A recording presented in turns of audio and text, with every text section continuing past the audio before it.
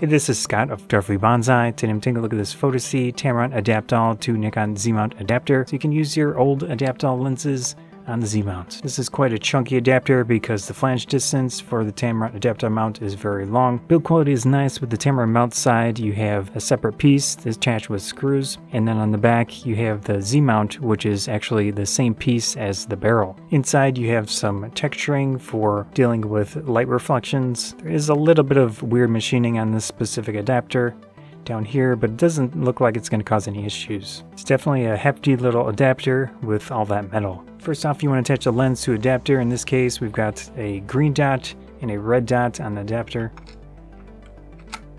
Lock those in, and it's set. On the side here with the specific lens, it's a little pin to detach if you want to do that. But now we're set up to attach this to the camera. In this case, it's very simple. You've got the white dot and the white dot. Align those, and then turn. You're set up to go. Now we've got the Tamron Adaptall lens adapted to Z camera. One thing you need to do is go into the menus and set up the focal length and aperture for the adapted lens if you want shake reduction on the camera.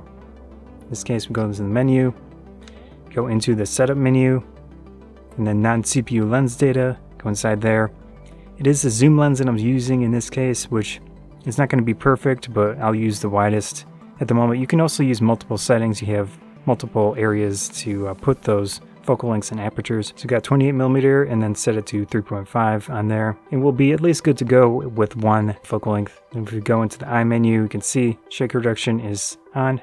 Now you're good to go using this Fotasy Tamron Adaptall to Nikon Z mount adapter. Connects well, and yeah, hope you enjoyed the video. I'm Scott of Photography Bonsai. Thanks.